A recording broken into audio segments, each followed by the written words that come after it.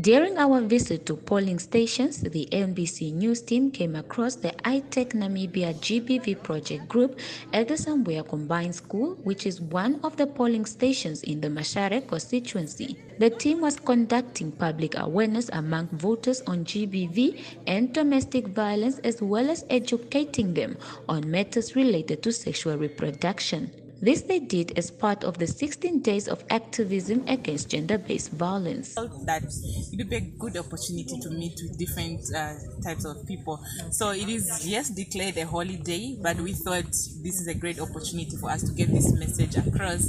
And since today is the first day for the 16 days of activism against gender-based violence, so the campaign has started. We have been to different places, Sauyema and Dama, even the open market. We've spoken to the ladies in the open market, and we are still proceeding at different facilities. We all know it's the 16 days of activism against gender-based violence in Namibia.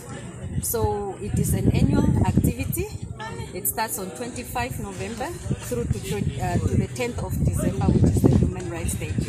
So as iTech Namibia, we work in collaboration with the Ministry of Health and Social Services to help the ministry in strengthening their post-gender-based violence services.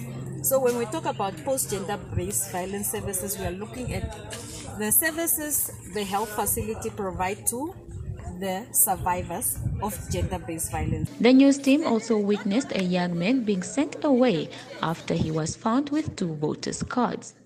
The card he came to vote with, officials say, was not registered with the ECN.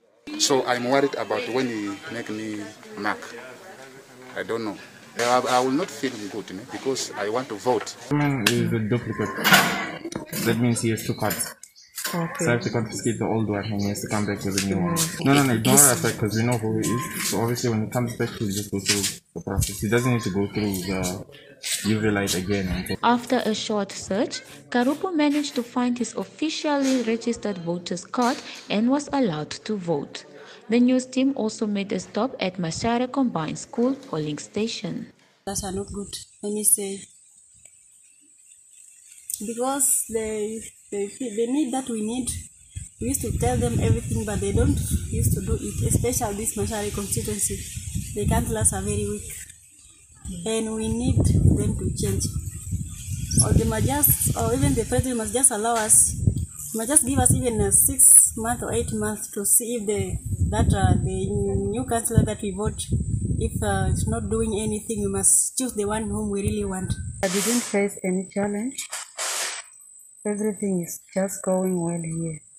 We only find 2 voters who came with their card, which is for Rundu Eden. I tried to explain to them that this is regional council election. We cannot allow people who are from Rundu Eden to come vote in Mashare. Then they did understand that. The Mashare constituency has 9,165 registered voters with 12 fixed polling stations and 23 mobile polling stations.